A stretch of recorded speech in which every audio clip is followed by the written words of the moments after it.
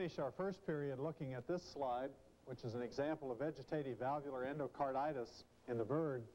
And just as in the pig, the causative agent can be Erysipelathrix rhizopathia, or it can be Streptococcus. In this case, it's a turkey, and in turkeys it's more likely to be Erysipelathrix.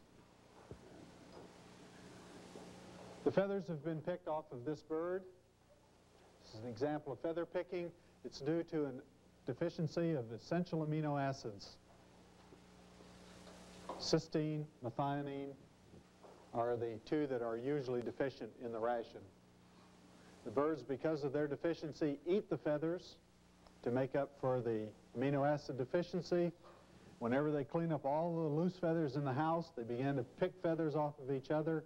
Eventually they can pick so deeply that they begin to cause wounds, and when that happens, we have cannibalism problems. Appropriately called a turkey cowboy.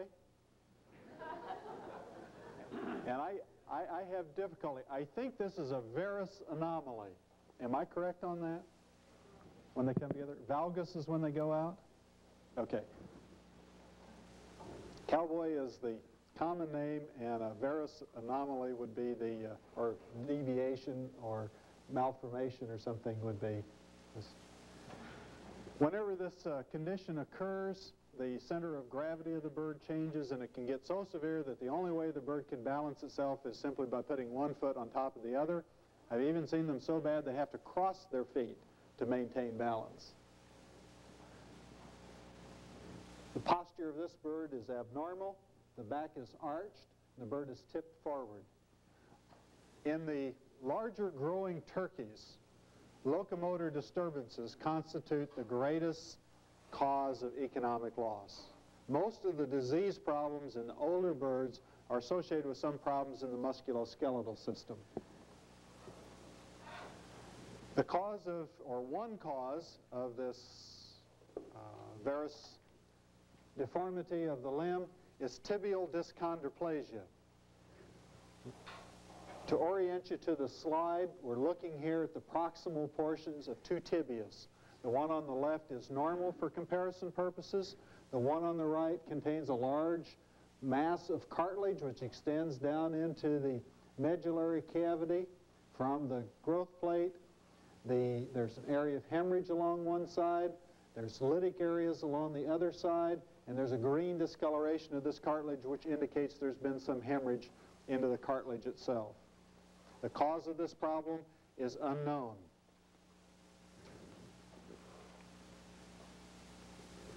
A bird with bilateral tibial dyschondroplasia. A lesion located here and here. This is a systemic problem. Many growth zones are affected. However, the greatest clinical significance occurs when the problem develops in the proximal tibia. And that's the site that we generally always examine in meat-type birds for tibial dyschondroplasia. The significance of mild dyschondroplasia is a point of controversy in the poultry industry and amongst poultry pathologists. You'll see here three examples, and these two here are clearly associated with old hemorrhage. Got areas of discoloration. This one is a little less clear. All three of these turkeys were lame. They had deformity of the limbs. The only thing that could be found in those were these moderate to mild lesions of tibial dyschondroplasia. A red herring, as far as musculoskeletal diseases is concerned, is scoliosis. Scoliosis is a relatively common change that's found in the spine of meat-type birds, both broilers and turkeys. This is an example of a mildly affected bird. This is an example of a moderately affected bird. And this is an example of a severely affected bird. None of these birds were lame. Scoliosis does not cause clinical lameness. Now the bird, particularly this last one, was all twisted up and about 3 inches shorter than what it should have been, but it wasn't lame. I think there's a potential opportunity for those of you with a research inclination to perhaps look at this scoliotic problem in meat-type birds as perhaps having some similarity to scoliosis that occurs in adolescent females. Another bird, clinical appearance, humped up back, sitting down on its hocks. Stimulate this bird a little bit, and you get a characteristic clinical attitude. Again, you see the arched back, the wings are being used for balance, the head is thrust forward, the legs are cocked upward, the bird cannot get up, cannot stand. This is the typical clinical appearance of a bird with spondylolisthesis. Spondylolisthesis, or as it's commonly known, kinky back. An example of a mildly affected bird and a severely affected bird are presented in this slide, and you can see the lower specimen, the characteristic lesion. The anterior portion is to the right, the caudal portion is to the left, and just by way of anatomical review, what sits in this open space in the fused lumbar vertebra? The glycogen body, yes, very good. You'll notice here that there's a sharp angulation upward of, and I get my vertebra all mixed up, but I think this is T6. This causes an abnormal deviation of T7, and for the life of me, I can't see why we couldn't call that right there a hemivertebra if we use our knowledge of other species. But anyway, that term has not been used in the literature. And then to get the spine back into a reasonable normal configuration, it comes back down again, and it results then in the caudal portion of T7 being thrust up into the vertebral canal and putting pressure on the spinal cord. This then results in the lameness and the characteristic clinical appearance that we saw in the previous slide. Spondylolisthesis, or kinky back, in the meat-type bird. A slide which will require some orientation. We're looking here, the bird's body is to the left, the leg is going out to the right. I would suspect that the bird's head is down this direction, but it's immaterial to us because what we're supposed to be looking at is the femoral head, and the femoral head obviously is not there. This is femoral head necrosis. Femoral head necrosis. Most cases, it's aseptic, but in some instances, it's part of the osteomyelitis, discospondylitis complex, which we're going to get into in a moment. It's caused by either staphylococcus or certain strains of E. coli. This is the femur, the femoral head that's been popped out of the acetabulum, and it's not there. It's been replaced by a caseous massive exudate. Another example, here's the acetabulum, the femur, and the femoral head. And we can see here the beginning of a false joint development, pseudoarthrosis.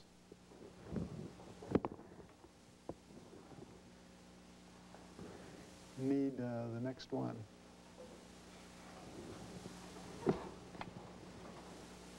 We're still on turkeys. We've got chickens to go and other things. Okay. Mentioned to you earlier that we have a variety of infectious diseases, respiratory diseases, septicemic conditions, notably E. coli in the young turkey and fowl cholera in the older turkey. All of these then may clear from the body proper but remain localized in joints, may get the eye. We'll see perhaps a case of meningitis a little bit later on. But one place where they oftentimes locate is in the bone, and they cause an osteomyelitis. Again, a site for this, a common site, is the proximal portion of the medial tibia. Actually, in fact, it's the tibial tarsal bone, but we'll call it tibia for purposes here. And we can see a lytic area filled with purulent exudate. E. coli is most commonly recovered from these, Staphylococcus less commonly. And then there's a whole host of other organisms which would probably be recovered less than 1% of the time. A severe example of osteomyelitis, proximal tibia, which is normal on the right, severely affected bird on the left. I don't think it takes any stretch of the imagination to see why this bird was lame. The whole articular surface is collapsed into the lesion, the area of necrosis. This is a variation on that same process. This is discospondylitis. In birds, the only vertebrae that articulate are the cervical vertebra, the last two thoracic and first lumbar vertebra, and then coccygeal vertebra. Everything else is fused.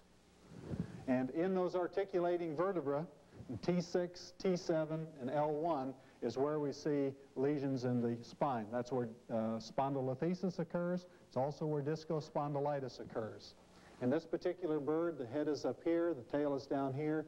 We can see a swelling in the articulating space between, I presume this is probably T6 up here, T7 is in here, and L1 is back in here. Maybe this is L1 down here.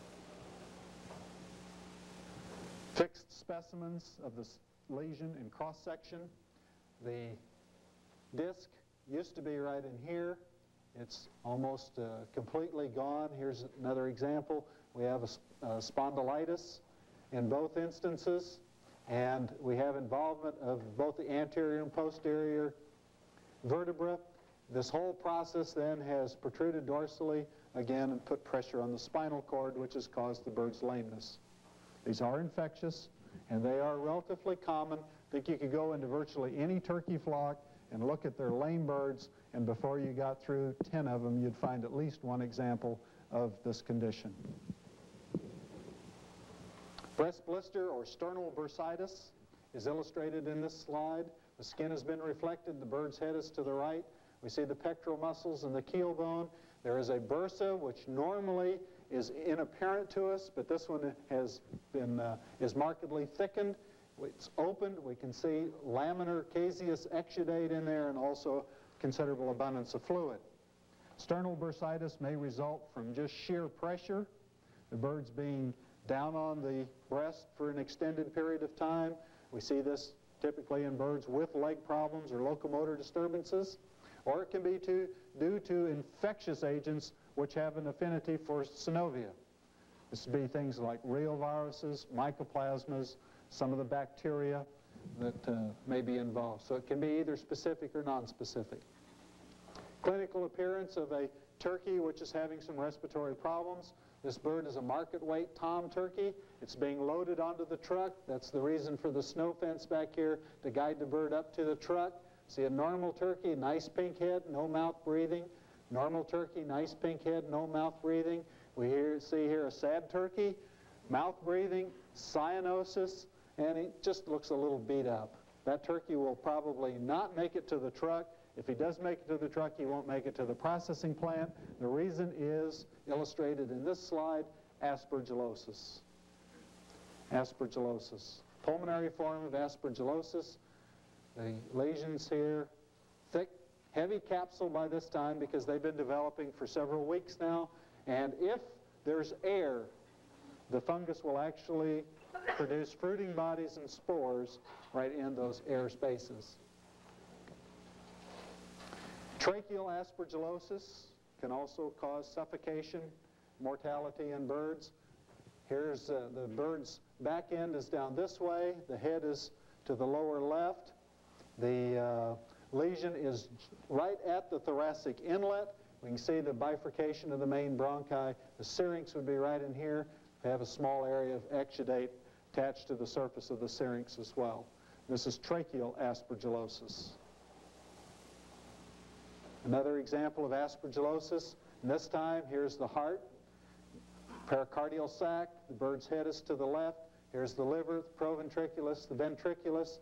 You can see the intestines, abdominal air sac is spread out. We have some little caseous masses, a considerable amount of frothy exudation there, and then right at this recurrent bronchus, this is a prime site for the development of these aspergillus lesions, or the recurrent bronchi, is this plaque, and on this plaque is a small fuzzy gray area. This is the fungus actually growing and producing spores and fruiting bodies right on the surface of the lesion. A repeat of what we just saw, a little bit different variation. Here's the liver. Here, the ribs are coming right down along here. They've been cut and reflected back. We're looking right into the recurrent bronchus of the lung, into the cranial thoracic air sac, and here is our aspergillus lesion, and with fungus visibly present on the surface of the lesion. A little bit of a scraping there, make a wet smear out of it, and you could easily confirm your diagnosis. Very typical lesion. A dermatitis affecting a processed turkey, in fact a flock of processed turkeys. The lesions were located around the vent, down over the thigh, and along the back portion of the bird. No lesions were found in front of the legs. This is a dermatitis which has resulted from foul mite infestation. Dermatitis, foul mite infestation.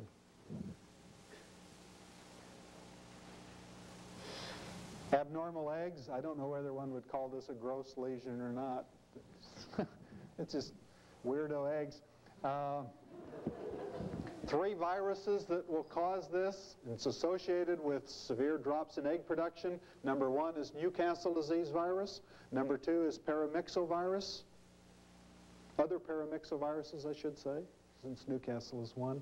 And thirdly is influenza virus. Abnormal eggs, wrinkled shells.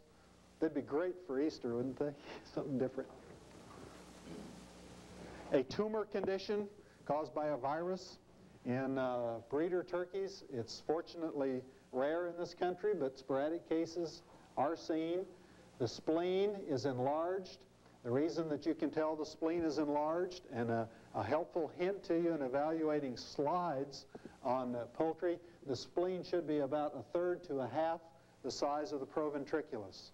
You can see this one here is clearly as big or perhaps even slightly larger than the proventriculus. In addition, it has these diffuse yellow-gray areas in it. We look over at the liver and we can see the same type of a change. The liver appears to be enlarged. Certainly the border is very, very rounded at this particular, along this particular border, and the material in here is very irregular in size, very diffuse, and it would appear that it's more or less just growing and proliferating in the liver, which indeed it is. This is reticuloendotheliosis. It's caused by a type C retrovirus.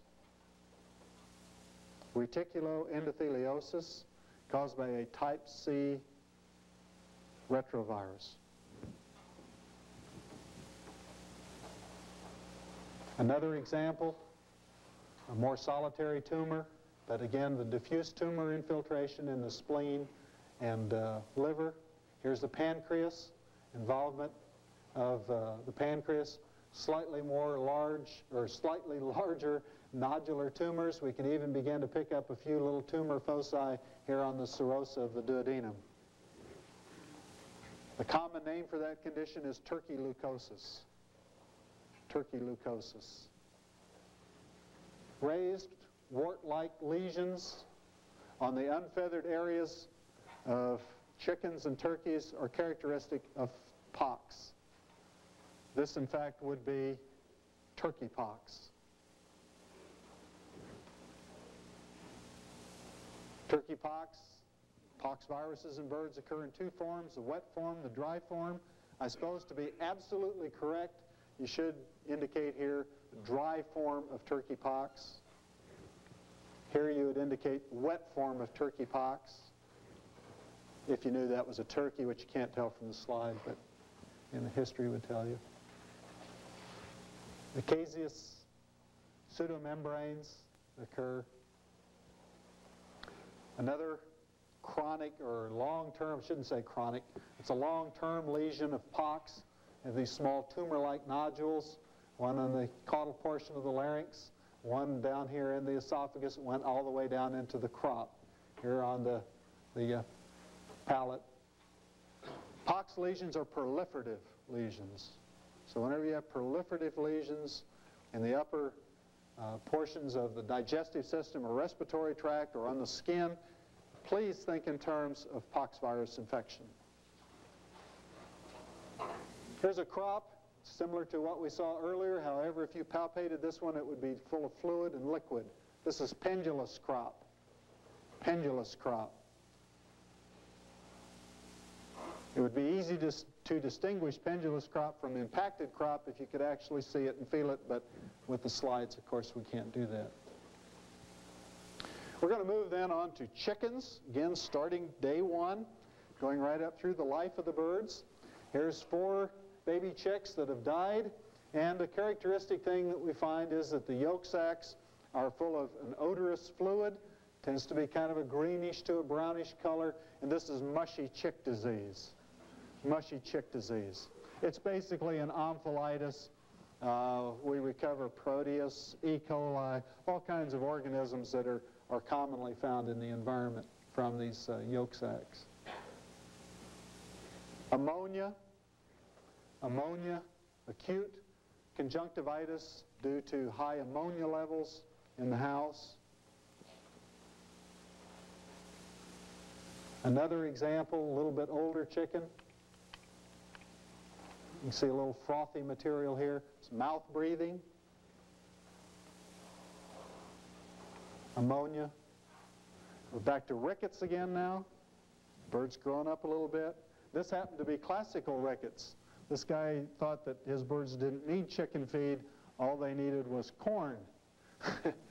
And all they needed was corn, but to live, but not to keep from turning to rubber chickies. You see here? These things were fun to play with. You just bounce them all over the place. The same types of changes that we saw rickets in turkeys, we also see in chickens for the very same reasons. Here's an example showing these deformed ribs, massive thickening of the ribs. Quite characteristic.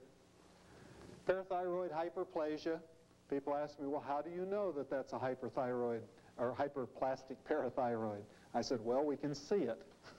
So if you can find a bird's parathyroid, it's probably hyperplastic. Actually, this thing measures out about 2 millimeters, which is gigantic for a parathyroid. Let me just digress here.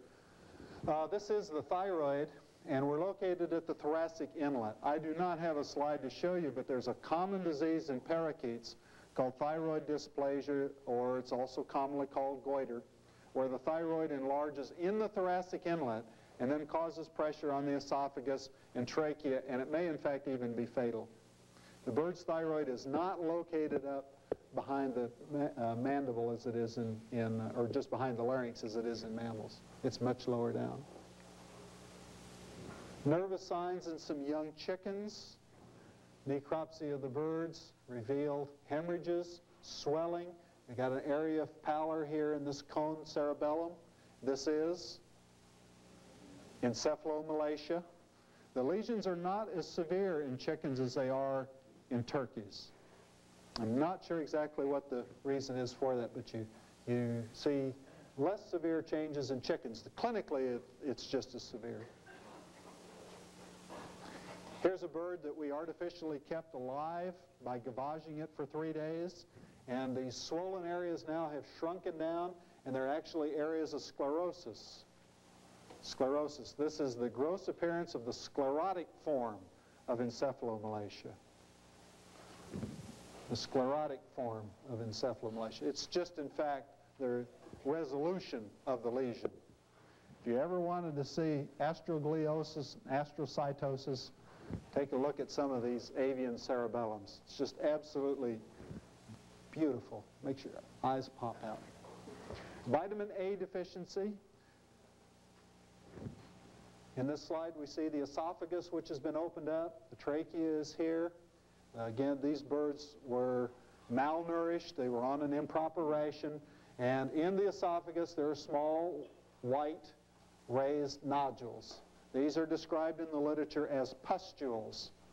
Microscopically, they are the esophageal glands that are filled with keratin because of metaplasia of the glands.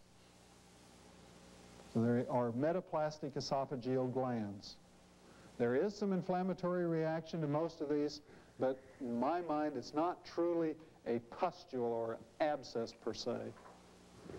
More or less a plug gland.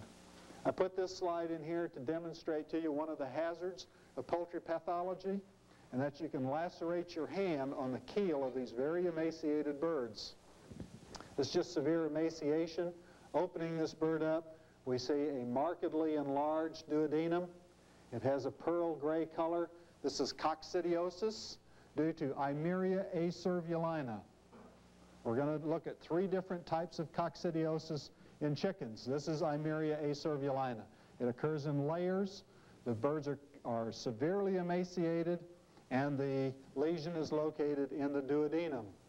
A close look at this again shows us a catarrhal type of change in the mucosa, and we should be able to make out some small, barely distinct white areas through the serosa, but they do not show up in this slide at all.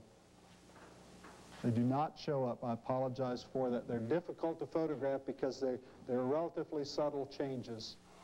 It's Eimeria acervulina. Here's another case of coccidiosis. In this instance, the mid-jejunum is tremendously distended, and we have small red spots visible through the serosal surface all throughout the affected portion of the jejunum. Upon opening the intestine, you can see some small pale spots. These are actually colonies of the coccidia, and then we see a great deal of hemorrhage. A great deal of hemorrhage. This is coccidiosis caused by Eimeria necatrix. Coccidiosis caused by Eimeria necatrix. Lesions in the jejunum and hemorrhage into the lumen of the gut. The third type of coccidiosis, there are 9 species, but we're just going to talk about 3 because they're the most pathogenic. The third type that we're going to look at is cecal coccidiosis, caused by Eimeria tenella. We have here a range of lesions produced by Eimeria tenella. All of them occur in the ceca. Here's a cecum that is distended and markedly hemorrhagic. Here's a cecum which is distended and has some caseous material in it. We can see that through the serosal surface. And then here's one that just has some small hemorrhages visible through the serosal surface. Opening these ceca up, see that the top ones are basically just filled with unclotted blood. We have a fibrinohemorrhagic membrane which lines the cecum of the intermediate one, and then we have a fibrinous membrane which is lining the mucosa of the cecum of the lower bird. This demonstrates for us, depicts the range of lesions that we see with Eimeria tenella. How do you remember these 3 pathogenic coccidian birds? If you take the first initial of the species name, A-N-T, it gives you ant. From anterior to posterior is acervulina necatrix tenella. If you win a trivia contest on that, I'd like to split the winnings with you. We generally associate cecal coccidiosis with young birds. However, if birds are raised in an environment where the organism is not present and then put into a contaminated environment, you can see the disease at any age. In this particular laying hen, which was in production, we note generalized pallor to the tissues, and the ceca are extended and markedly hemorrhagic. This is cecal coccidiosis in a layer. Back to our very young birds. We have, in this particular bird, I'm sorry, it's upside down. The lung here has been dissected free of the thoracic wall. We can see small gray nodules, again, surrounded by a small, narrow zone of dark red. This is aspergillosis. And the specific form of aspergillosis is brooder pneumonia. That is correct. A more advanced stage of brooder pneumonia, for some reason this bird was able to survive for an extended period of time. The lesions have become much more prominent in the lungs, but they're still nodular, presenting to us as either a tumor or a granuloma. Look at the adrenal glands. Has this bird been under stress, or has this bird been under stress? Whew! Those are really biggies. And our kidneys then are showing the typical appearance of a toxic nephrosis. They're pale, they're swollen, and the tubules are clearly evident, as well as in this case we have excess urates. filling the ureters. Brooder pneumonia. This is ocular aspergillosis. Ocular aspergillosis. There's no way that you could tell this from some other form of keratoconjunctivitis in a young chicken. It could be due to an injury. It could be due to a foreign body. But it could be due to vitamin A deficiency. But the most likely cause, and particularly if you knew that aspergillosis had occurred in this flock previously, the most likely cause is ocular aspergillosis. It's a keratoconjunctivitis caused by Aspergillus species. Intramuscular hemorrhages, subcutaneous hemorrhages, are the characteristic findings in infectious bursal disease, the virulent form.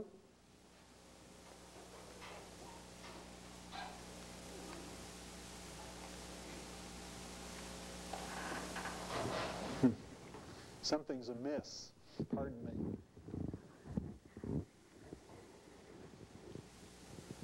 Late in the stages of infectious bursal disease, the virus affects not only the bursa but also the kidney. The bursa is shrunken, and the plica or folds in the bursal mucosa are necrotic. The kidneys here, the tubules are quite pale, indicating again a severe nephrosis. We will see the preceding lesions of infectious bursal disease in some later slides, I assume. Pseudomembrane on the surface of the intestine. Here is the pancreas. We have the open gut and these patchy pseudomembranes. This is ulcerative enteritis caused by Clostridium cholinum. Ulcerative enteritis caused by Clostridium cholinum. Another form of Clostridial enteritis, necrotic enteritis, occurs in birds, and it is characterized by the same type of lesion, except the lesion is confluent and not focal, such as we see here. That is caused by Clostridium perfringens. Necrotic enteritis, Clostridium perfringens, and diffuse lesion. Ulcerative enteritis, focal lesions, Clostridium cholinum. The infection occurs as a sequel to coccidiosis, particularly in chickens, Eimeria brunettii.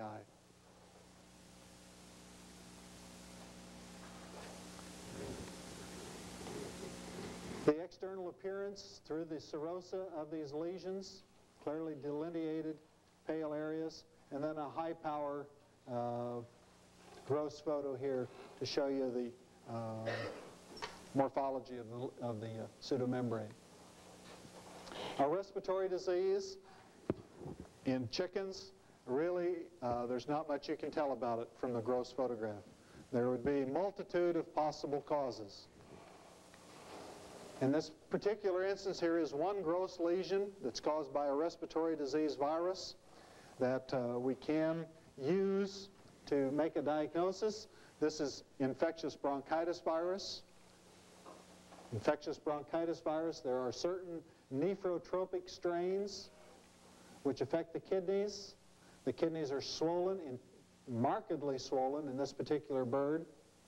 The ureters are markedly distended and filled with urates, and the tubules present as a pale vermiform appearance on the surface of the kidneys. This is a nephrotropic strain of infectious bronchitis virus. That virus also will infect the oviduct of the immature chicken. In this case, it has produced a cyst in the oviduct, an oviduct cyst induced by infectious bronchitis. You can also get salpingitis, in which case the oviduct will be filled with caseous exudate. And these affected oviducts persist into adult life and lead to anomalous female reproductive tracts.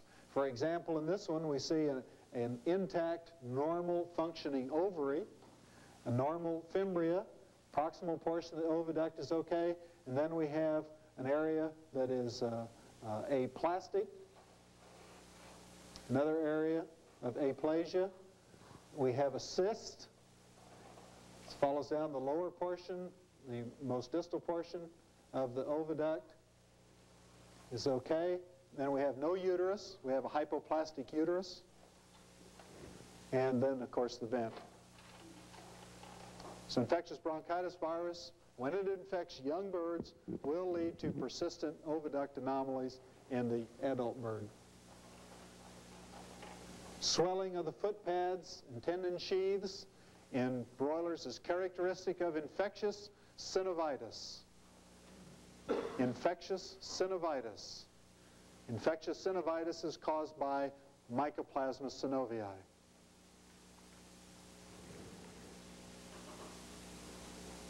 A plantar abscess or bumblefoot. Plantar abscess or bumblefoot caused by gram-positive cocci. They're similar to staph, but generally somewhat different. Great big things. Gangrenous dermatitis, so moist dermatitis that is caused by Clostridia. Clostridium. Gangrenous dermatitis, moist dermatitis. Birds die rapidly. It occurs most commonly in birds that have experienced prior infection with infectious bursal disease virus, i.e. immunosuppressed birds. Cellulitis, and I'll orient you here. The bird's body is running along here, head to the right, tail to the left.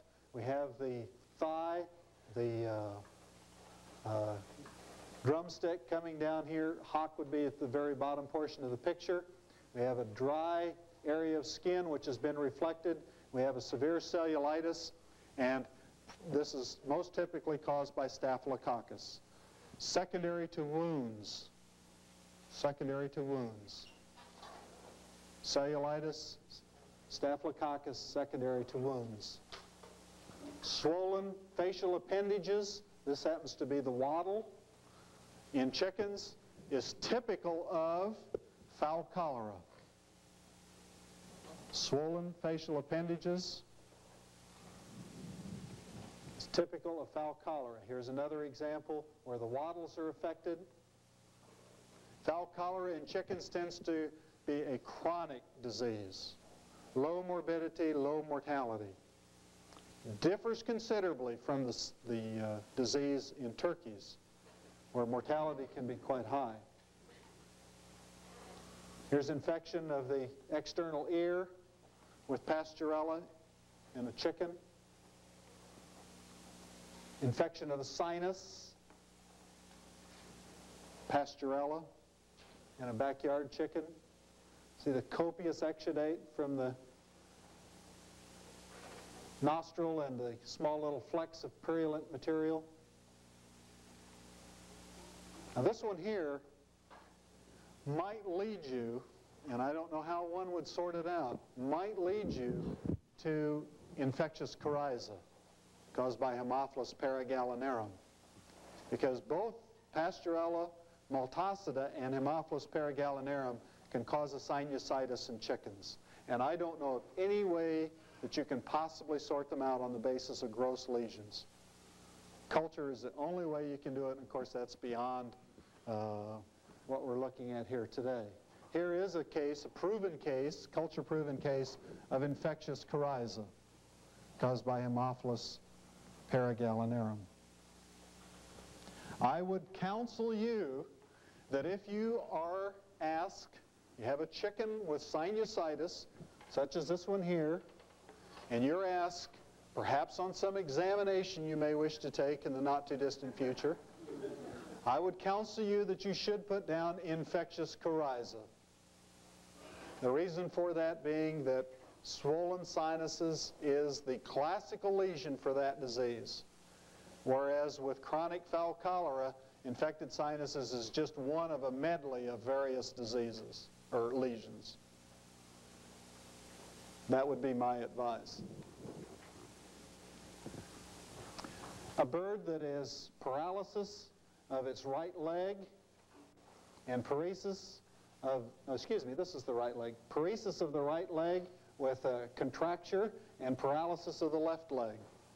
This is the typical clinical attitude of a bird with the neural form of Merrick's disease. This is Merrick's disease, the neural form, typical clinical attitude. At necropsy, the nerve, sciatic nerve in such a bird should look something like this. It's swollen, it's rounded, it's discolored, and it's lost the nice striations that characterize the normal sciatic nerve. Please compare the color, the shape, and the appearance of the affected nerve with Merrick's disease versus the non-affected nerve. Merrick's disease occurs in several other forms, one of these being the ocular form. An example of the ocular form is shown here. We can recognize it by the asymmetry of the pupil and also by a rather clearly delineated zone of yellow-gray material in the iris, which contrasts sharply with the background color of the iris. This is all tumor tissue which is infiltrated into the iris. This is the ocular form of Merrick's disease. Merrick's disease is caused by a type B herpes virus. A picture quite similar to one that Dr. Montgomery showed earlier today of the skin form or the cutaneous form of Merrick's disease. The feather follicles are surrounded by small raised papules or little cutaneous lymphomas. This is currently the most common form of Merrick's disease that's being seen in the United States today.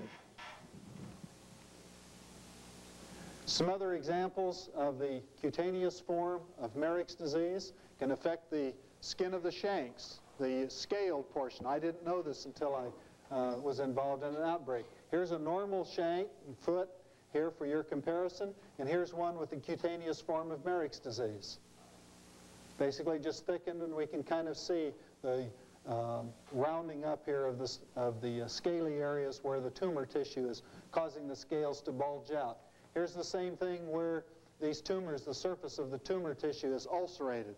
It certainly doesn't have the innate protective ability such as what is possessed by the scales. Here's Merrick's disease involving the facial appendages. The comb is swollen, the face is swollen, the wattle is swollen, just generalized swelling. Now, if I saw that animal or this picture, I would think more in terms of some sort of an infectious process rather than a tumor process.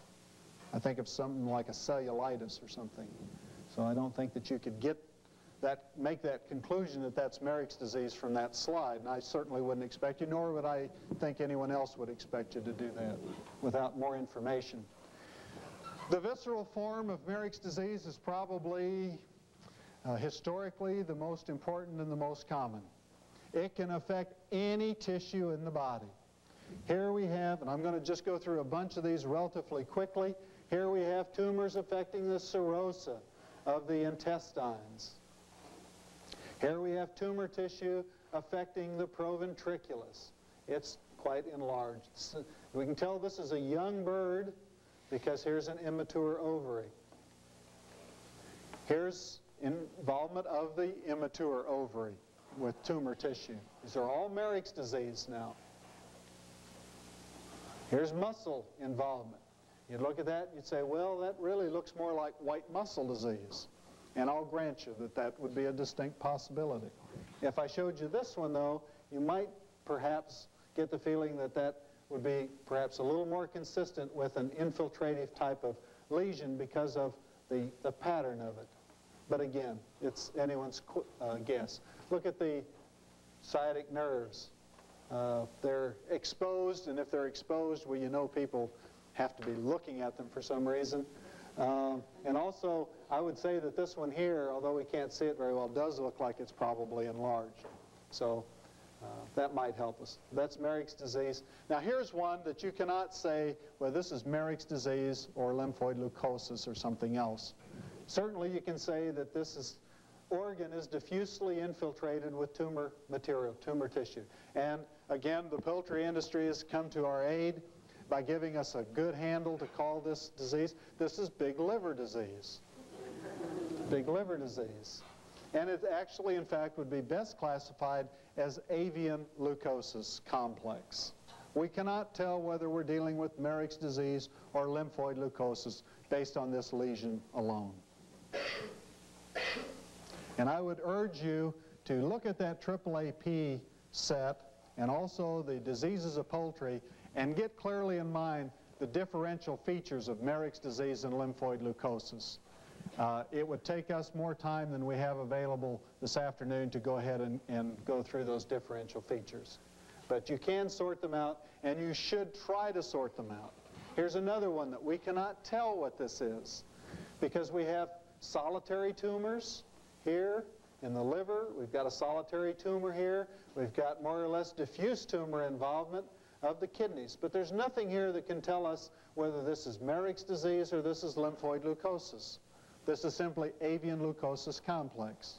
The fact that these happen to be solitary tumors, and the previous slide showed us diffuse tumor involvement of the visceral organs, is of no significance. Either pattern can occur with either disease, Merrick's disease or lymphoid leukosis. Now, we're getting into a slide where we can tell that this is lymphoid leukosis. Because we have involvement of the kidneys. Here we have tumor tissue. I suspect that that's part of the liver, most of which is on the other side of the proventriculus. But looky here, we've got an enlarged, irregularly shaped bursa fabricis. Tumors in the bursa fabricis are typical of lymphoid leukosis. If you were shown this slide, you would be expected to answer that this is lymphoid leukosis, because that is the most likely thing for this to be on the basis of that alleged bursal tumor. Here's one of those bursas that has been opened up. We see the normal folds here, and here's one that is quite enlarged, and it's got a big nodule as well as an ulcer. This is a bursal tumor. It's characteristic of lymphoid leukosis. Now, they do occasionally occur with Merrick's disease, and you got to do some other things, but by and large, the vast majority of bursal tumors are going to be caused by lymphoid leukosis virus. I don't think I've told you what that virus is, have I? It is a retrovirus, a type C virus. It is distinct from reticuloendotheliosis virus. Okay, here's one here that you could tell if you knew what you're looking at, but it's such a horrendous example, you probably wouldn't be able to tell. This is a bursal tumor. This whole huge, monstrous thing is a bursal tumor, and that is lymphoid leukosis. But again, that's almost too extreme. How about this one? Can you manage that one? Big bursal tumor. And look at the solitary tumor over here in the liver. Here's another tumor in something or other right over here. Very typical of lymphoid leukosis. This must have occurred fairly rapidly because we've had abdominal laying. The bird has an egg out here in the abdominal cavity. I think it was broken as a result of the necropsy effort. Another form or another lesion which can occur as a result of infection with these type C retroviruses is osteopetrosis. The normal bone is in the lower portion of the slide, and an affected bone is in the upper portion of the slide. Is that a separate virus? No, it's a group of very closely related viruses, and the lesion that develops depends upon the specific strain of virus, the age at time of exposure, the amount of exposure, the route of inoculation, and the strain of the chicken. So you can take a virus from a case of lymphoid leukosis, use that very same virus, and modify the conditions under which it's used and get, say, erythroblastosis or myelocytomatosis, some of these other manifestations. And you're going to really have to probably catch this one in that diseases of poultry to really get it nailed down. Here's osteopetrosis again. That's what it looks like in the bird.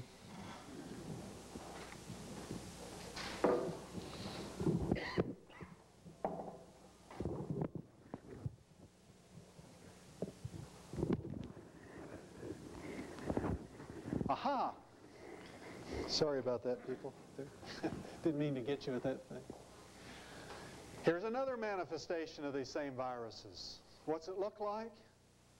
It probably is what it looks like. These are hemangiomas.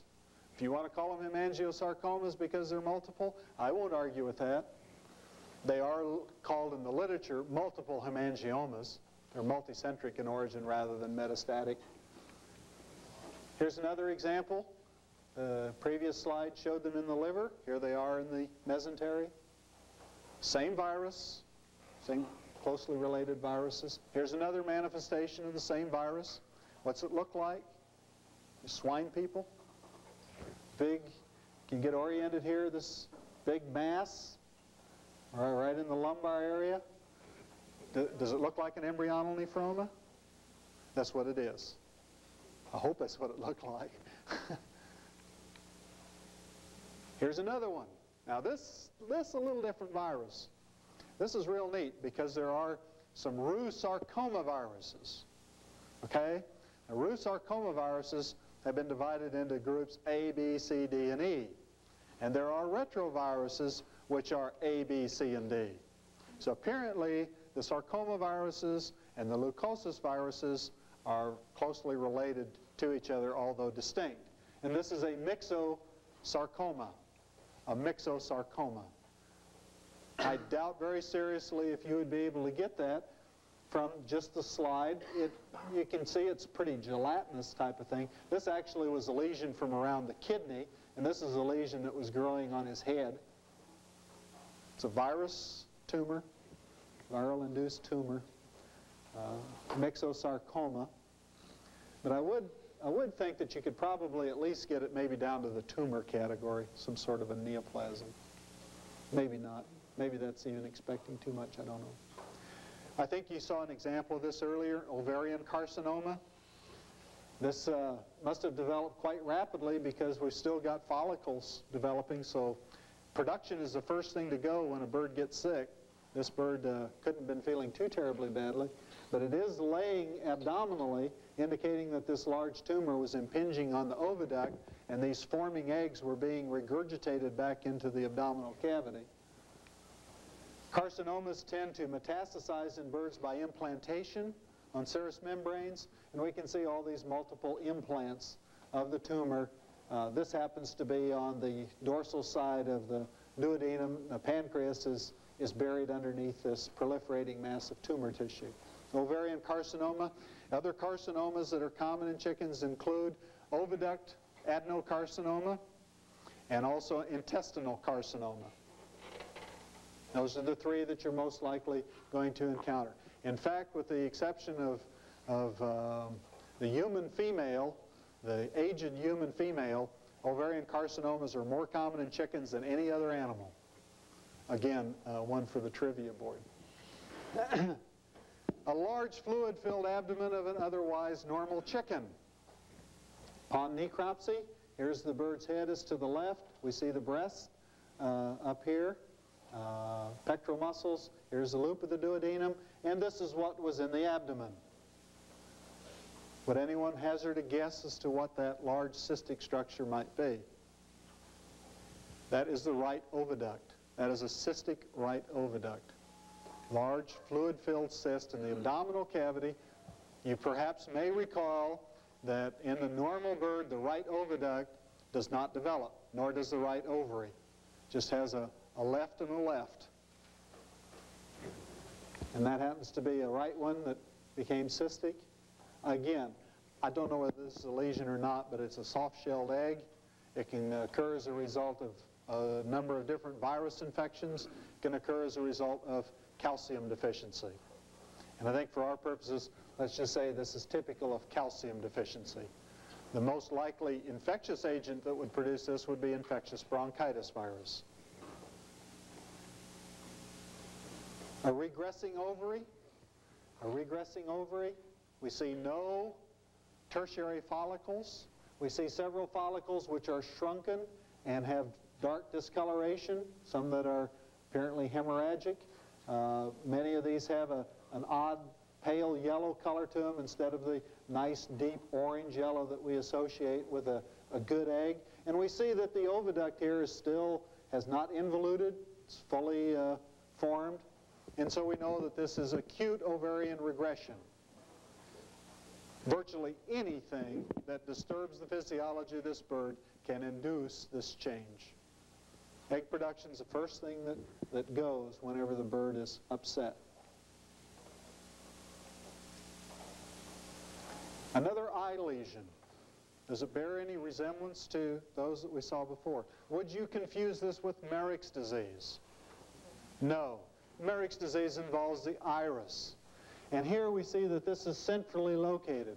So it's either in the posterior chamber or it's in the lens. This happens to be in the lens. This is an adult bird, and this is a cat.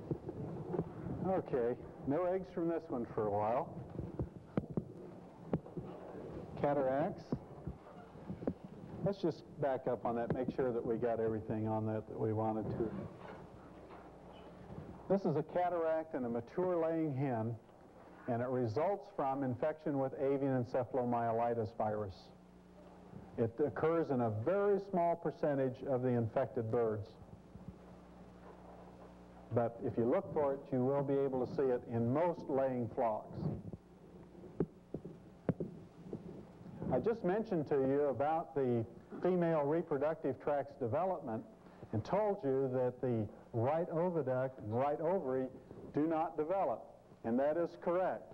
In this particular slide, however, you will see that this bird has both an oviduct. I think my slide, this is actually, in fact, the left oviduct on this side. This is the right. Would that be correct? Maybe the slide is reversed. But anyway, the large one here is the left, and the small one is the right.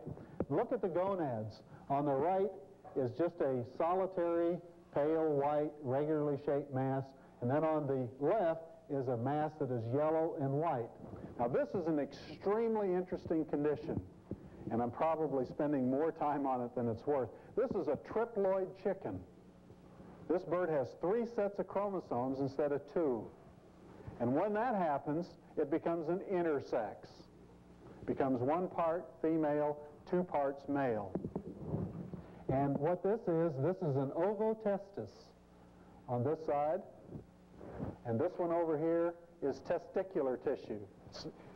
It actually, in fact, goes ahead and differentiates and produces spermatozoa, but of course there's no delivery system here. So it's not going to go anywhere. But this is a triploid chicken with an ovotestis and development of the right oviduct. I never knew that animals with 3 sets of chromosomes would actually live and develop into anything. But, you know, anything's possible with chickens. The most common cause of loss, mortality in laying birds is salpingitis peritonitis. What have we done with our chickens? We've bred them to do what? Produce eggs. And what do? They produce eggs. And this constant reproduction cycle is apparently accompanied by some weakening of the sphincter that leads from the cloaca to the uterus. And there apparently is reflux of cloacal contents back up into the uterus. Now, hopefully it doesn't get too far up in the oviduct, because that has grave consequences as far as we're concerned with respect to the eggs that we eat. So we're assuming that it stays down fairly low, but we get an ascending infection that goes up the oviduct, and I'll show you what it looks like inside. The oviduct is tremendously distended, the wall is very thin and compromised, and it's full of caseous exudate. It's an infection, and E. coli is the most common organism that we get from this. Because of the compromised wall of the oviduct, the process spreads out into the peritoneal cavity, whereupon the process becomes fatal to the bird. I'm going to show you a couple more examples of this. Here's another one. This is accompanied then by a large cyst formation. And here's a big mass in the oviduct. This is what that mass looks like if we open it up. And we see here there is an egg in there. And there's this exudate. And then here's another egg that was going to form. See that white line right along there? So we get this laminated appearance of egg, exudate, egg, exudate, egg, exudate. It goes on until the whole process breaks out in the body cavity and the bird dies. Salpingitis, peritonitis, the most common cause of mortality in layers today. Here's probably the second most common cause. Can you get oriented in this one? It's a little bit difficult, isn't it? The bird's head is to the right, the heart is here, and we see the liver. And then there's all this red stuff here, and then just a mass of fat in the abdominal cavity. This is fatty liver syndrome. Again, rescued by our poultry friends. You know, it's not Frederick Huckenheimer's syndrome or something like that. It's fatty liver syndrome. Very clear, very easy to understand. Get a big fat liver, the liver ruptures, and the bird bleeds to death. Quite simple. What causes it? Probably just our modern management. High energy diets. The birds are on high energy to produce eggs. If for some reason they happen to go out of production, they still get the energy. They're in a little tiny cage. They don't get any exercise. The fat builds up everywhere. You see the mass of fat here. There's also good evidence to suggest that these birds may be hypothyroid. The microscopic lesion is one of reticulolysis. The normal reticulum in the liver has been lost because of a lytic process. So there's some biochemistry going on in there too. Fatty liver syndrome. This bird is oriented the opposite direction to the one that we just saw. His head is off to the left. Here's the heart. Heart looks a little pale. Maybe perceive a few little pale areas here. May or may not be significant, but certainly there's something wrong with the liver. Something wrong with the liver, and probably the most blatant lesion, as far as we can tell right here, is this one. Sharply delineated, squared off thing. This is an infarct. And these actually are infarcts too. They're not quite as well described or portrayed. If we could see the spleen, which we can't, I don't have a slide to show it to you, there would also be infarcts in the spleen. This is streptococcosis. Now this is the same slide I showed you earlier and told you about erysipelathorax in turkeys. This is chicken and this is strep, but it's the same liver, same heart. But in chickens, it's strep. In turkeys, it's erysipelas. And if you want a model, don't fool around with possums. Grab yourself some chickens and put some strep in them, and you'll get beautiful lesions. I've done it. But don't use young chickens. I've used 2-week-old chickens, and I got absolutely nothing. I used layers, and I think I got 40% of the birds developed lesions within 2 weeks. So if you want a good experimental model of vegetative valvular endocarditis, you don't have to fool with possums. You can use chickens. They work great. And if you're interested in that, just give me a call or drop me a note, and I'll try and help you out. Here's one that would be a little bit hard to sort out. We can see we've got a bird that's been opened up, head is off to the left. Something's wrong with the liver, something's wrong with the spleen. And as we look down the intestines here, well, there's something here, maybe not too terribly distinct. Here's something, here's something, here's something, here's something in here. This is tuberculosis. And you're going to have to sort this out from the tumors. If you could actually see and look at this bird, it would be no problem, because these lesions in the gut are actually ulcerative lesions and not proliferative lesions. But the thing that I go on in TB is most of the lesions have a yellow cast to them or yellow appearance to them, and they are of all different sizes. You see we have a large one here, and then we have some little tiny ones in there.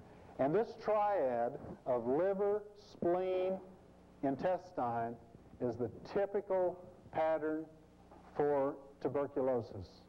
The lesions begin in the intestine, and then they metastasize to the spleen and liver. Now in leukosis, which is what we would potentially confuse this with, the triad is a little bit different. Yes, liver, yes, spleen, but kidney is where the tumor occurs. in leukosis, Marek's disease. So in the tumor conditions, it's kidney, liver, spleen. In tuberculosis, it's gut, liver, spleen. The vent of a chicken, I'm not exactly sure where it's at. This is mite infestation. Mite infestation. How do you know when the bird has too many mites?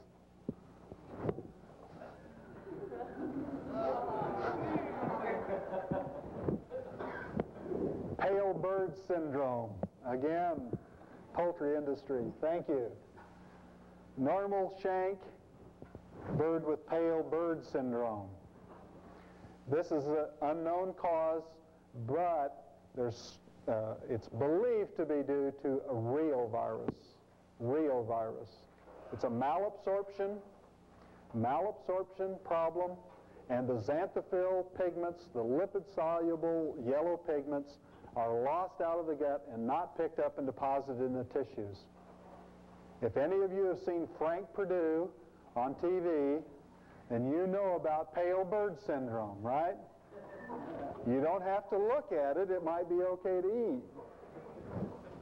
Here's a Perdue chicken, and here's everybody else's chicken.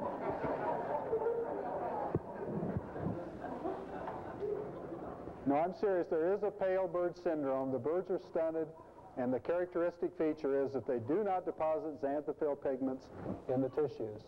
This is long bone distortion, or we used to call it porosis.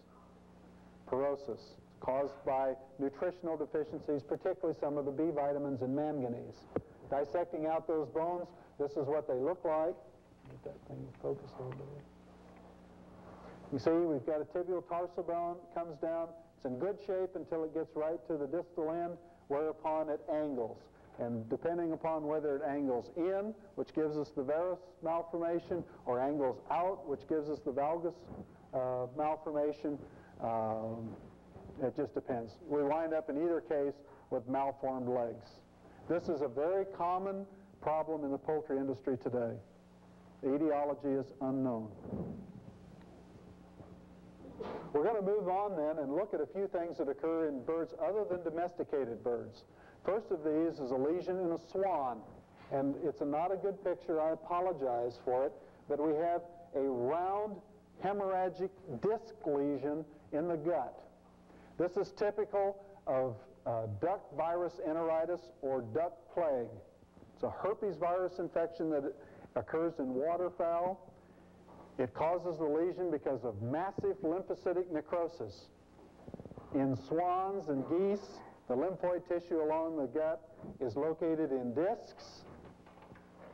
In ducks, it's located in circular bands. The same swan, the cloacal area, the cloaca, the bird's end would be often here someplace. The cloaca is covered by a thick diphtheretic membrane because of the massive necrosis that's occurred in the underlying lymphoid tissue.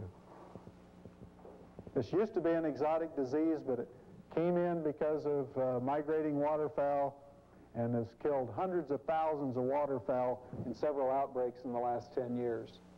Highly lethal infection. Another highly lethal disease in migrating waterfowl is fowl cholera. In turkeys, remember we talked primarily about the subacute respiratory form and the chronic polyarthritic form. Well, this in waterfowl, Pasteurella tends to produce either the peracute form of cholera with no lesions, or it produces the acute septicemic form of the disease, which is characterized by multiple foci of necrosis in the liver. You perhaps can get some feeling that there may also be an acute pericarditis, and there is. Me and another fellow looked at representative samples of 10,000 snow geese in a refuge in Iowa about 4 years ago that died because of fowl cholera, about a 10-day period of time. Devastating illness in migrating waterfowl. So focal areas of necrosis in a duck or a goose, in the liver, think of fowl cholera. In commercial ducks, this is the lesions that we see are a fibrinous pericarditis. We see a fibrinous membrane covering the surface of the heart, and if we could see the other serous membranes, they would also be covered with this same serous material. This is new duct disease, which is not new anymore. It's caused by Pasteurella anatopestifer, which probably isn't Pasteurella anymore, but it is today for us. Both new and both Pasteurella. Here's a close-up to show you that fibrinous pericarditis. Basically what this is a fibrinous polysericitis, new duct disease caused by Pasteurella anatopestifer. Now here's, again, a polysericitis, and in this case it's more fibrinopurulent. Fibrinopurulent. And there are 3 bacteria that can cause this lesion. No way to tell them apart grossly. Pasteurella multocida can cause this. Salmonella can cause this. E. coli can cause this. So all you could be asked on this is what's the lesion, and you'd best describe this as a fibrinopurulent polysericitis. An etiologic agent would be a bacteria causing septicemia, such as Pasteurella, E. coli, or Salmonella. This happened to be E. coli. This is a commercial goose. Chronic arthritis in a commercial goose. Another range of choices for you. This one happened to be erysipelas, but I would not be adverse to fowl cholera. I think those would be the 2 main ones, cholera and erysipelas. Here's a young gosling, infected yolk sac down here. You can see it's opened up, purulent exudate, salmonella infection. Not unlike what we saw with turkeys and chickens, others. Omphalitis. Here's a big fat mess. Wish you could smell this slide. I can smell it up here even. And that took true dedication to post those, or stupidity. This is salpingitis peritonitis. There's a large goose egg in there. It's gotten stuck in the disease process. You can see it's covered with exudate. This is E. coli, another ascending infection in the goose. Salpingitis peritonitis due to E. coli.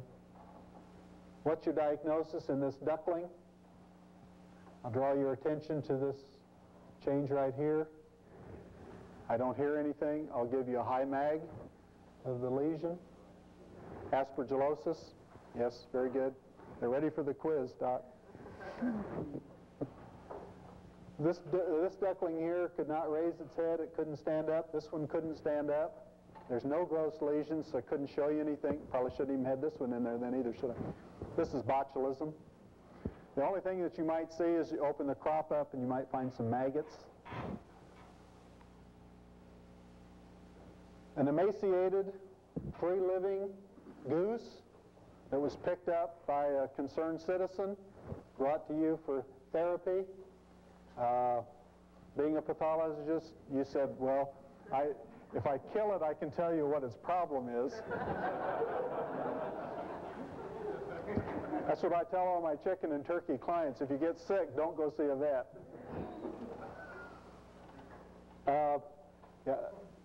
The things that we see here, the esophagus is flaccid, distended, and filled with feed, grain that we can see. The proventriculus is dilated, distended. There's been presumably an atony of the proventriculus and esophagus. This is typical of lead poisoning. Lead poisoning is a tremendous problem in waterfowl in this country today. And I just think, I hate to say it, hunters, but we're going to have to go to steel shot. There's no way around it. Okay, this one's a little bit dark. I'm going to try to darken that room down just a little bit more. See if, I hope I don't mess things up. Anybody got any ideas on this one? Proliferative growth here around the nostril. Maybe something on the eye. Gosh, this is a greedy group. You want more help? Here's the feet from that bird. Got little nodules here.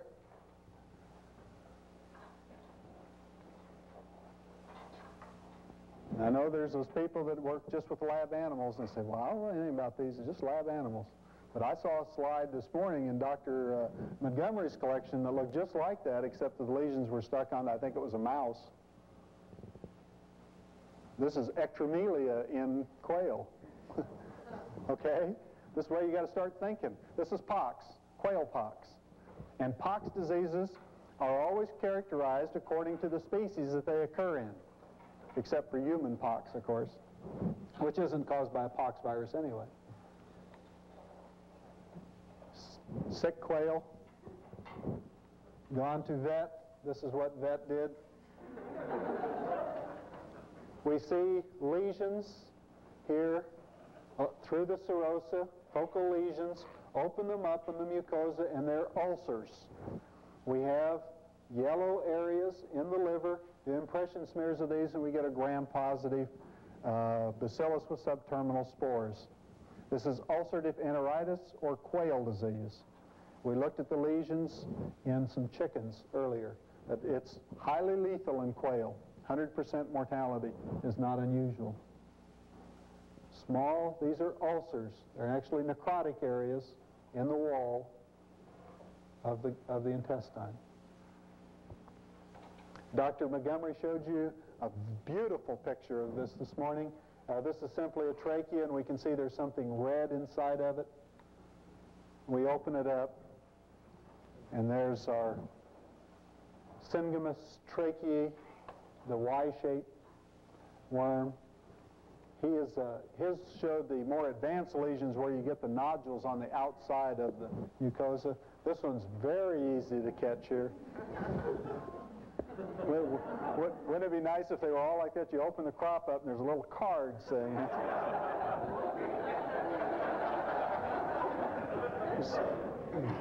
diffuse thickening of the crop, and one would have to distinguish this from crop mycosis, but you don't get near the pseudomembrane formation with capillaria infestation in quail, such as you see with crop mycosis. Okay? How about this one here? This probably is a little bit, definitely a conjunctivitis, right? Okay, this is parrot pox. Parrot pox is a highly lethal form of pox.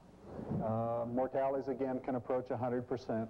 Canary pox is a highly lethal form of pox virus in birds. Quail pox, usually mortality is 50 to 75%. It's pretty important, too. The others are much less important. This is a parrot, and perhaps you cannot see it, but the liver is enlarged, and there are some small pale areas which are suggestive to us of necrotic foci. There could be any of a host of septicemic organisms that could cause this. The one I would be thinking of straight off the bat is chlamydia, but this is not chlamydia. This happens to be a salmonella infection. So focal areas of necrosis, all you could say would be is septicemia, septicemic process. Another possibility in acidocene would be Pacheco's disease. And if it happened to be a lovebird, even another possibility might be microsporidia. So, but I would think chlamydia. In fact, my approach to companion birds is, if they're sick, it's chlamydia until proven otherwise. And surprisingly, about 2/3 of the time, I'm right. Some canaries that died as a result of a large outbreak. This is the distended duodenum sticking out down here, but we can see these marginal areas of necrosis on the liver. The liver here is quite enlarged, got hepatomegaly, and again, a large area along the border. We can surmise that this is probably areas of necrosis, maybe even infarction. There wouldn't be any way to really tell what this is based on the gross alone, except that this is some sort of a septicemic process, or a systemic process, I should say, because it's not a septicemia. This is Lankesterollosis. Lankesterollosis. Now, what can we hang that on? This would be a systemic coccidiosis infection. Systemic coccidia infection.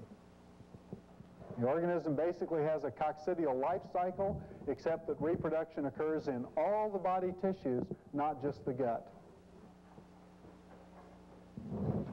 Lancasterollosis. We have here some focal lesions in the pectoral muscle and a similar one here on the border of the spleen. This is a parakeet. Head is off this direction. Foot is right here. Some high-power views of the lesions. There's the pectoral muscle lesions, the one in the spleen. These are definitely raised, so this suggests to us that there's something forming that. There's got to be some structure to it. So it probably is some sort of a focal lesion, maybe due to some sort of inflammatory process. This is a Candida albicans infection in this bird. It's a systemic candidiasis. There's no way you could tell that from this, but I think you should get it down to the point where it's probably not a neoplasm, although you can't totally rule that out, but the distribution here just isn't quite typical for a neoplasm, and it does look like it's perhaps some sort of an inflammatory lesion. So maybe a focal splenitis, or maybe a splenic abscess, maybe a pectoral muscle abscess, and then from then on it's anybody's guess as to what the etiologic agent may be. Here's one I would like for you to get. Visceral gout, exactly. Visceral gout, this white, chalky material, crystalline in the serous membranes. And what organ would we look at? Kidneys, because that's where the primary lesion would be. This is just apparently a way in which it's an excretory pathway for the bird. If it can't put the urates outside, it's got a place to tuck them away inside. It's kind of a nifty little arrangement. Okay, here's a little growth here on the eyelid of this pigeon, and I apologize for this slide. This is truly a gross path slide. A decapitated pigeon. This is pigeon pox. Pigeon pox. Little growths on the eyelids, around the edge of the mouth, beak, right around there. Always be thinking of pox in birds. Salmonella typhimurium, or paratyphoid, is the disease in pigeons.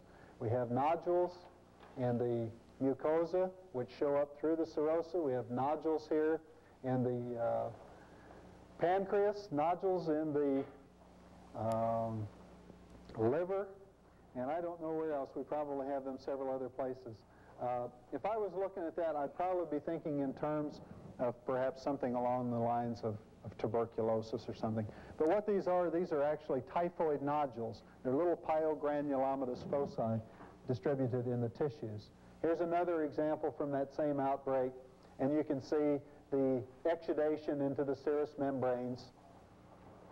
We have here again a polyserositis, and that's just typical of a septicemic disease. And if you're going to take a wild stab in birds, salmonella is about as good as anything. E. coli is great for young broilers and young turkeys. For older turkeys, Pasteurella is the one we want to go with. Now here is a characteristic lesion of paratyphoid, or Salmonella not pylori, not Salmonella gallinarum infection. This is what's called a wing boil in the trade. This is a swollen joint. And this is a characteristic lesion of paratyphoid in pigeons. It may occur in the wing joints, it may occur in the leg joints. It generally is sterile. Apparently the organisms come, they initiate some sort of process, they die off in the meantime, but the process continues to develop, and we have this arthritic condition. Pigeon, diphtheritic membranes in the oral cavity, over the tongue, little ulcers in the mucosa of the esophagus. This is trichomoniasis. Trichomoniasis. I think our lights. Let me turn the chip over.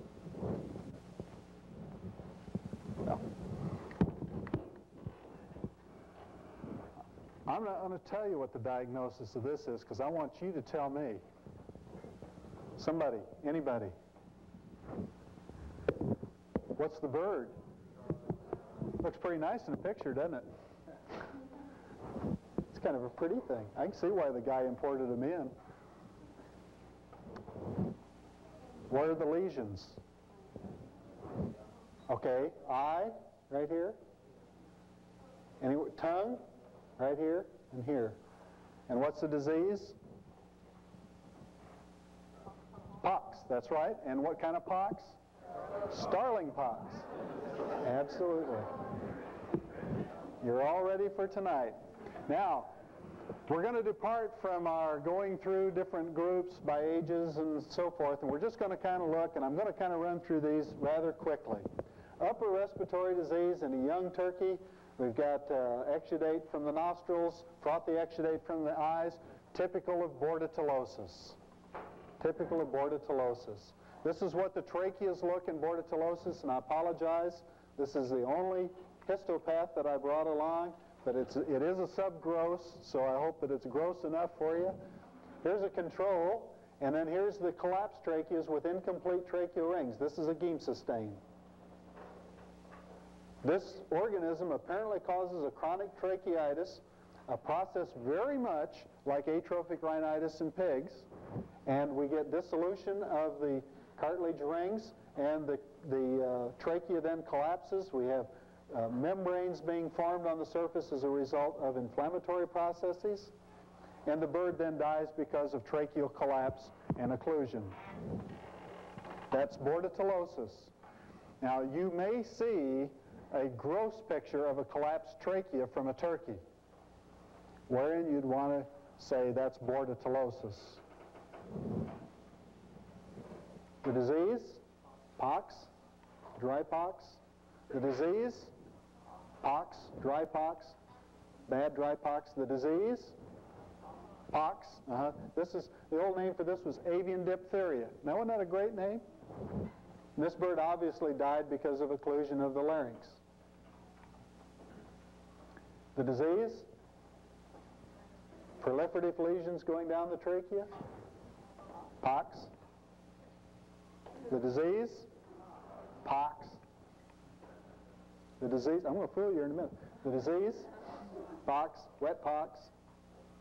Sick chicken, looks like coccidia, but it's not. This is what it is. It's infectious bursal disease. Here's the slides that were out of order. See the swelling of the kidneys and how prominent the tubules are? And look at the bursa. It's edematous. We can see the glistening appearance of the surface, and then it's markedly hemorrhagic. And I know food pathology is not good, but to me it looks like a Bing cherry. A little bit later on, our bursa is shrinking up. It's getting this off yellow color. Look at what's happening to our kidneys up here. Pale tubules, nephrosis, and we opened that up and we began to see early necrosis of those folds. And then if you can recall back to the slide that I showed you that was the end result was, oh, here it is again. I guess I just got those others tucked in the wrong place. Here's severe bursal necrosis and the kidney changes that we talked about earlier. That's infectious bursal disease. That is the single most important infectious disease in broilers today. Every broiler gets it, and nobody knows what to do about it. Fibrinohemorrhagic tracheitis is a lesion that is typical of laryngotracheitis, a herpes virus infection. I want you to remember it as IBR in chickens. Everything is the same except it doesn't cause abortion. Bloody droppings from a 8 or 10 week old turkey, nice doing turkey, bloody droppings. We look inside, here's the duodenum filled with blood, enlarged spotted spleen. These are the typical characteristic lesions of hemorrhagic enteritis in turkeys. Hemorrhagic enteritis in turkeys. It's caused by an adenovirus, a type 2 avian adenovirus.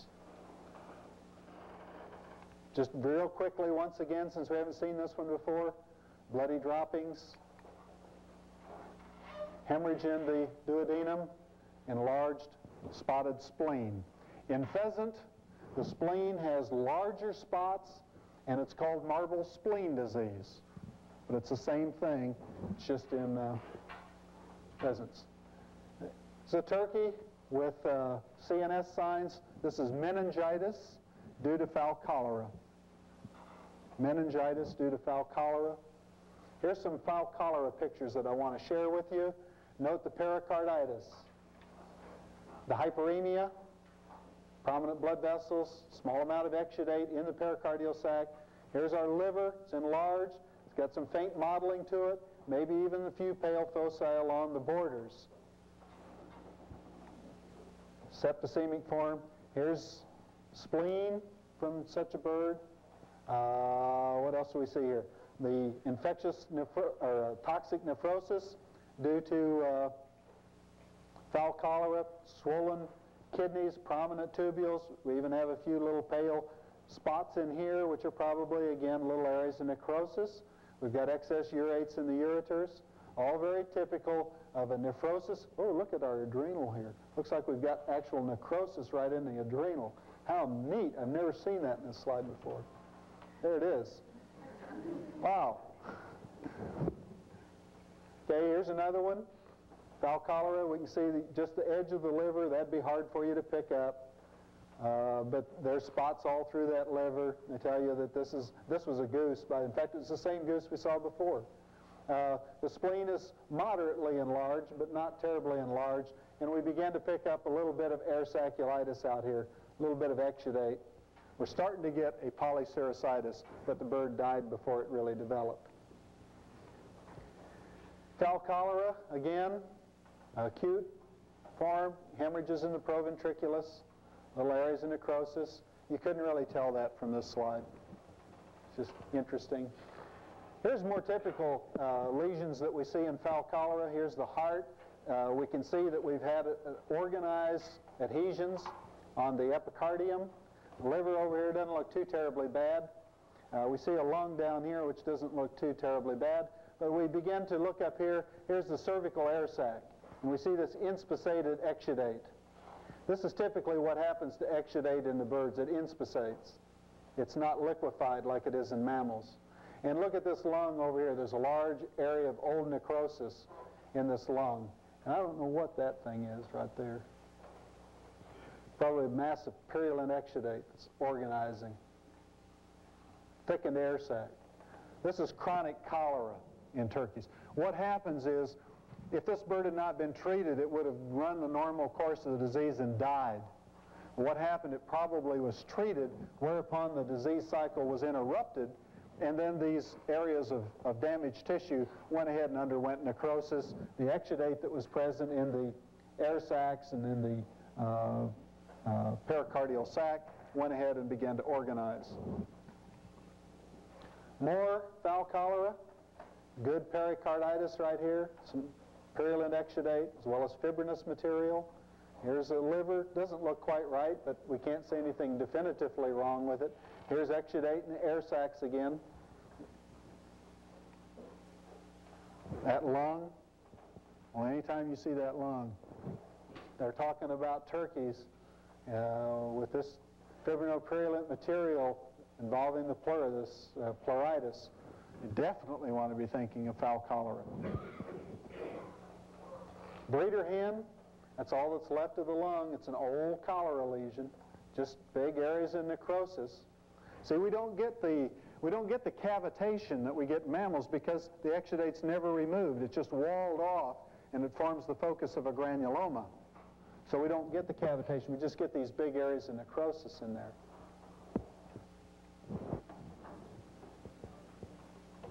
Let's see.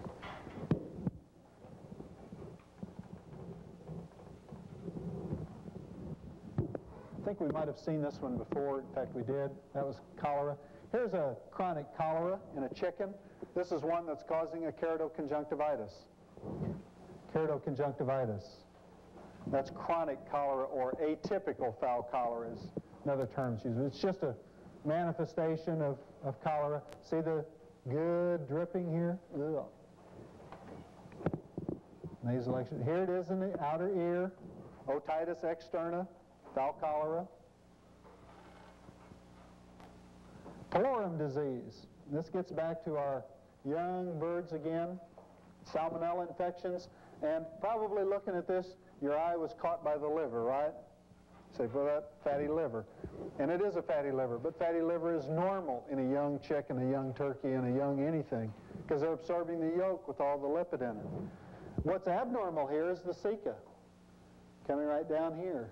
There's some spots in which are mucosal foci, necrosis, and there's some hemorrhage, some hyperemia, and this is a typhlitis. Remember a typhlitis, cecal cores. We want to be thinking in terms of salmonella. This is Salmonella pylori. Salmonella pylori. There's no way it could be distinguished from Salmonella something else. It just happens to be pylori. Normal crop and crop mycosis. You see the rough, knobby, whitish to yellowish membrane covering crop. Should be nice and smooth like this one over here. That's crop mycosis. How about this one? Bird's head is up there, actually. And the bird's back end's down here, and a wing off here, and a wing off down here. This is the thoracic inlet. Crop's been opened up. What's the condition? Crop mycosis. If you answer faster, we can get out soon. How about this one? Fatty liver syndrome. Great. Anybody have any trouble with that one? No? She's a real porker, wasn't she? Okay, this is fatty liver syndrome, but this is not a ruptured liver. And this implies that there's some clotting problems here, because what this is, we're looking at the ovary, and here's the follicle that ruptured last, and apparently it ruptured crossways. It didn't rupture right down the stigma, which is this avascular area on the surface of the ovum, and the follicle. It apparently ruptured crossways, and this bird actually bled to death just out of that ruptured follicle. So this is fatty liver syndrome, ruptured follicle, and fatal hemorrhage. How about this one? I'll give you the acute dermatitis. The cause? Mites. Yeah, this is dermatitis. Any bird that is lame or sitting around for any period of time, these mites just jump on those birds and just gobble them up. Birds that are brooding, a clutch of eggs sitting on a nest, they will get just absolutely covered with these mites. Okay, this is another vent with a little area of ulceration in the skin. This is mite infestation. Same series we looked at before. Here's a more severely affected bird. How about this one? These feet on the chicken. Scaly leg. It's caused by another mite, Nematocopptes. Occurs in many, many different species of birds. How about these little guys here? Lice, pediculosis. And the only thing worthy of remembering about chicken lice is that they're all chewing lice, they're all Malophaga, and none of them are sucking lice. They're all chewing lice, so their importance is much less. How about this one here? Nits? That's right. Yeah, this is a pigeon. Pigeon with nits. How about this? Intestine, chicken. Cystodiasis, just tapeworms. They don't show up very good. I don't know. Anyway. How about this one? We saw it earlier. Histamiasis, yeah. Here you go. Cecum. And here's some other variations on that. This is a chucker. See the liver and ceca. Liver, ceca, histaminiasis. Here's a quail. Now this one you couldn't get from the slide. And you wouldn't be expected to get histaminiasis. This is just something, to me it looks almost like some sort of tumor. I'd probably, if I had to guess it, I'd probably say leukosis. But if we had the ceca out here where you could see those, and we had lesions in the ceca, then we could go ahead and lock that up. But that's what histaminiasis looks like in the quail. It's a confluent lesion. It's not that target-like lesion that we see in the other birds. Now here's a turkey. It's hard to see here, but this is a tremendously enlarged congested spleen. It's at least as big as the stomach or bigger. We have a liver with discoloration, dark color to it. Basically nothing else. This is acute septicemia. due to E. coli. And there's no way that you could tell what the cause was without, I mean, you could say it's septicemic because of the big spleen, but you wouldn't know that it was E. coli, except if it's a young turkey. Anything that's septicemic in young turkeys, something under about 8 weeks of age, it's almost invariably E. coli. Almost invariably E. coli. After 12 weeks, it's almost invariably cholera until you get up to about 18 weeks, and then you can start potentially picking up erysipelas.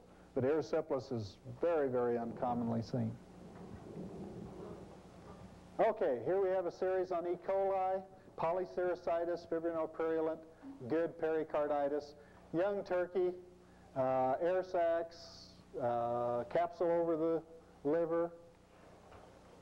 Here's a heart, pericarditis. This is acute. You can see the nice examples of hyperemia. Look at those little teeny vessels. Here's more typical of what you see.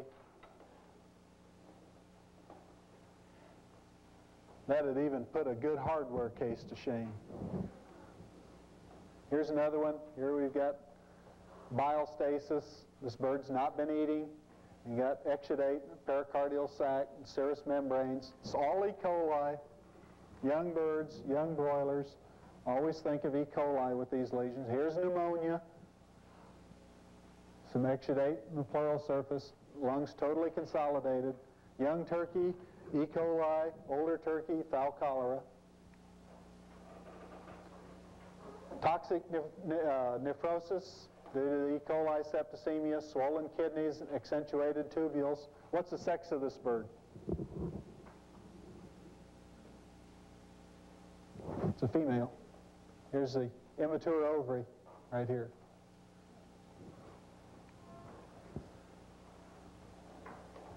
Okay? You'd probably call that blackhead, right? Yeah, it looks very similar to it, and there isn't any way that you could distinguish it. You can't see the cecum, so you really don't know. This actually, in fact, was a multifocal hepatitis caused by E. coli. But you couldn't sort that out. If I gave you an exam and put this slide on there, I would expect you to answer blackhead, even though that's not really what it was, simply because that's what it looks most like. Ooh, good purulent arthritis. E. coli, after the septicemic phase, hits the joints, then hits the bones. It's probably operating right there, right now, if we just knew it. Panophthalmitis, such as we saw with Arizona, also occurs with E. coli. In fact, if any of you are working with experimental eye pathology and you want to model a panophthalmitis, I've got an E. coli isolate that produces 50% panophthalmitis in injected chickens. I'd be more than happy to get you going on that. Here's one that I don't think we talked about the whole time. I apologize for that. This is a little difficult to get oriented on. The shank is down here. This is the drum that we're actually looking at. And the thing that we see, the feathers apparently have been plucked here. We have this green discoloration, which indicates to us old hemorrhage. And as we dissect this out, we actually find that we've had rupture of the flexor tendons. Rupture of the flexor tendons. And this is viral arthritis. Viral arthritis. It's caused by reovirus.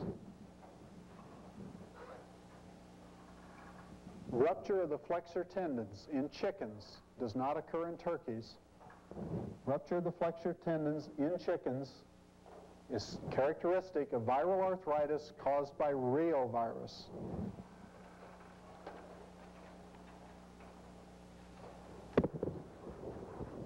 What's the problem here? Okay, gangrene, dry gangrene of the tips of the comb. I don't know what caused it. In this country, it's caused by frostbite. This picture was taken in Nigeria, so I know that that wasn't the cause. How about this one? Any ideas? It's turkey, actually. It's a young turkey. Listen, you really have to sort this one out. Let me just tell you, so we can get moving along here. This is just burns. Bottom of his feet are burned. And what has happened, you know, turkeys and chickens are started under brooders. which are large aluminum pancake-shaped things with a little heater in the middle of them. This crazy bird jumped up on top of that thing and sat up there and burned the bottoms of his feet. That's why I say, don't panic when you come across these bird problems. A lot of them are just common things that you can sort out. How about this one here? That looks real serious, doesn't it? Big swollen neck, big swollen head. There he is. Big old subcutaneous emphysema. Poke a little hole in his skin and let the air out, and he'll go right back to normal. I'm not kidding. This is caused by a ruptured air sac. Somewhere along the line, an air sac is ruptured. Air is leaked out underneath the skin and just caused the skin to balloon out. The common name for these are called windbags or puffballs.